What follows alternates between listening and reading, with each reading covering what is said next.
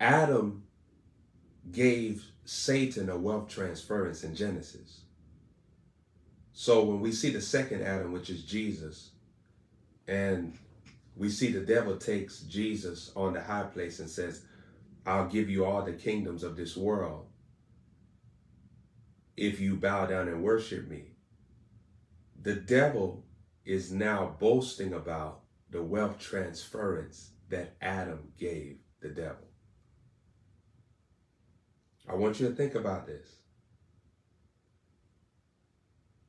So when in Proverbs, the Bible says, I think that's Proverbs 13, Solomon is talking about the wealth of the wicked being laid up for the just. Now we're seeing how Adam shifted it to the devil, the wealth to the devil. And now Solomon is talking about the wealth that was shifted to the devil being laid back up for you. And so now the death of Jesus and the blood has rekindled this promise to another height, to another dimension, that now that wealth could be taken back with authority. Let's go to this is real amazing. I want to show you something in Genesis 4. But just think about that, saints. Adam empowered the devil to be rich on earth. So Satan uses your sins in your life to steal from you. And the deceptive thing about sin is that sin feels as if you are feeling empowered. You're in control of your life. How many times have you listened to a sinner say, I'm in control, ain't nobody tell me what to do? And they're being told what to do by fallen angels. You know, nobody is getting over on me. And there are legions of spirits that's getting over on them, and they can't see. Saints, there's a scripture in Proverbs that says that the wicked don't know what makes them stumble.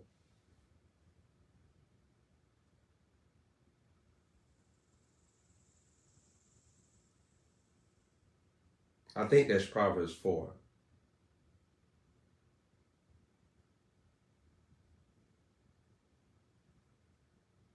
The wicked don't know what makes them stumble. Yeah, that's Proverbs 4:19.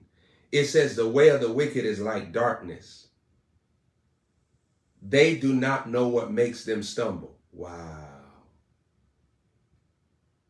Proverbs 4:19 says that when people are sinning, they don't even know what's making them sin. So somebody may say, well, you know, I'm doing this because this person did it, but they don't know that there is another root system to that fruit system. Like there's another root that's causing that fruit. There's another root that's causing that fruit. And they never, because in darkness, you don't have light. And light is where God gives you clarity, understanding on the truth of everything. So they don't even know why they're doing something.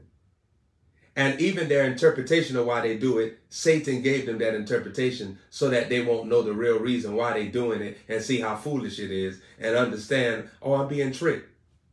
So saints, look at this here. We in Genesis chapter 4.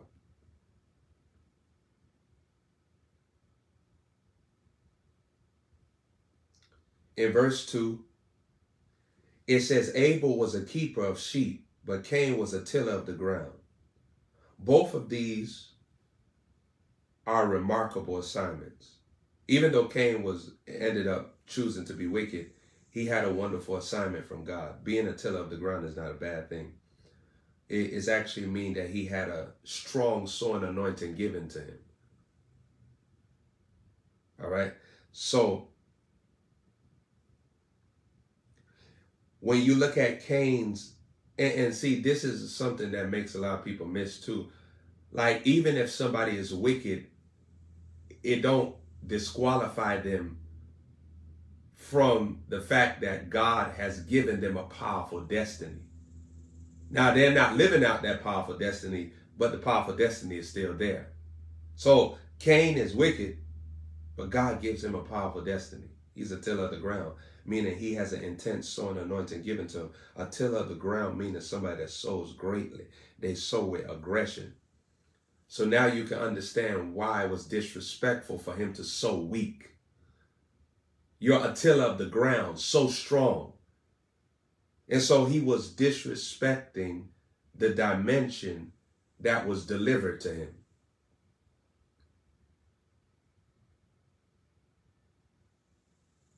So Ananias and Sapphira in the book of Acts disrespected their dimension of sowing because they was given a dimension to sow. That's why they had that level of money, because they was given that dimension to sow.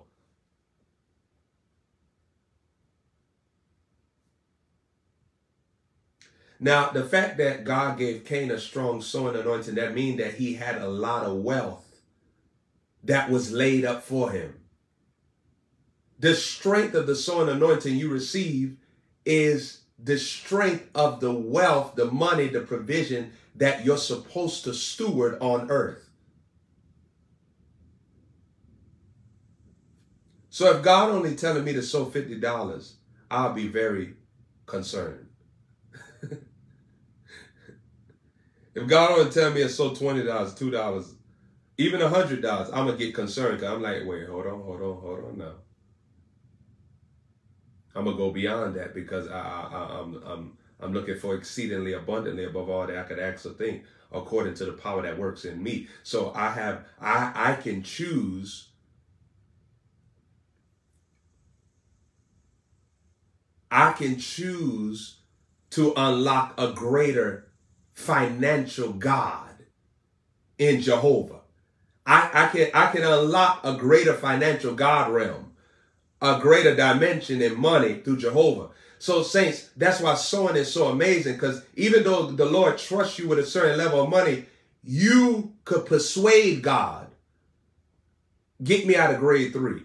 Let me skip this grade. Saints, imagine when you was going to school, you went grade 1, grade 2, grade 3. Imagine you being in grade 3 and start doing grade 5 work. And they say, let me skip you up to 5 grade levels. And all the other parents saying, how could you switch her to grade 5 and all of our children are in grade 3? This is against the law. And then they start showing you evidence. Well, look, ma'am, they already passed grade 4 stuff. They already passed grade 3 stuff. It will actually be bad if we keep them in grade 3 because it's like they have the advantage over everybody. So we put them in grade 5. Through sowing, you can convince God otherwise because you're wise. My goodness. Yeah. By the way, I'm not a hypocrite to this. I live this. I do this all the time. I'm a sower.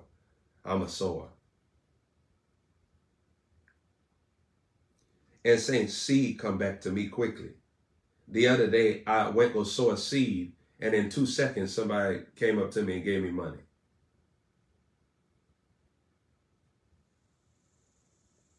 That's how it worked for me. Because I am a general in sowing. It's actually one of my key weapons. I don't play with that grace and that glory. I still move in that, and I don't put my trust in money. I will never put my trust in no money. Money is a Judas. You got to train Judas. You got to keep Judas on a leash. You put your trust in money, money will betray you.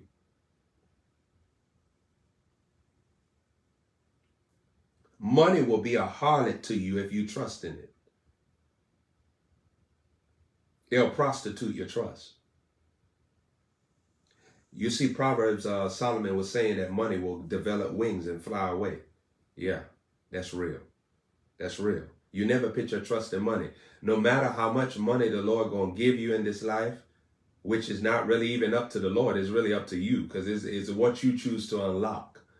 If you don't activate that dimension of the abundant God, you're not going to have abundance. But you are the one deciding everything. It's your decisions that's determining the dimension of wealth you walk in. But I'll never put my trust in no money. I'll never put my trust in things. I'll never put my trust in houses and lands, cars, nothing. My trust going to remain in the power of the Spirit of God. And that's why I keep on sowing. People, do you know that some people, they stop sowing because they have actually trusted the money now? And they think that they accumulate so much money that they can trust it. No. I will always sow like I'm living underneath the bridge. I'm a sow with desperation. Sow with passion. Sow with desperation. Sow like you need yesterday turnaround. Don't sow like I'm good. I'll just give something because I don't want to seem like I'm disrespectful. Sow like your life is on the line, and you'll recognize that your life will never be on the line. That's going to go over some of y'all head. If you sow like your life is on the line, your life will never be on the line.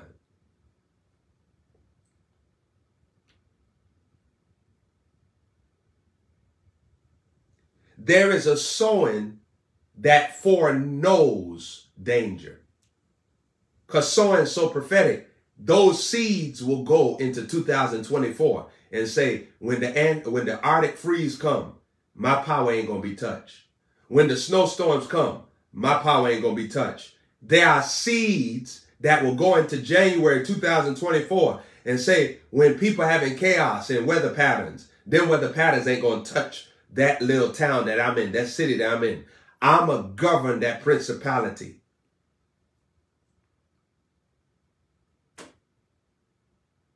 There are seeds that give ministering spirits locations to go before you so that when you get there, money cometh, health cometh, protection cometh.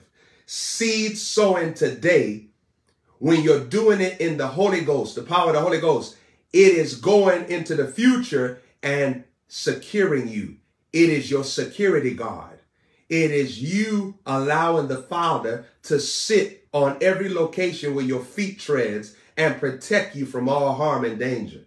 And saints, there's a lot of people, they don't even recognize how much danger is waiting for them. They don't sow no seed. They don't know that sickness waiting for them, disease waiting for them, pain waiting for them, random shootings waiting for them. You can't.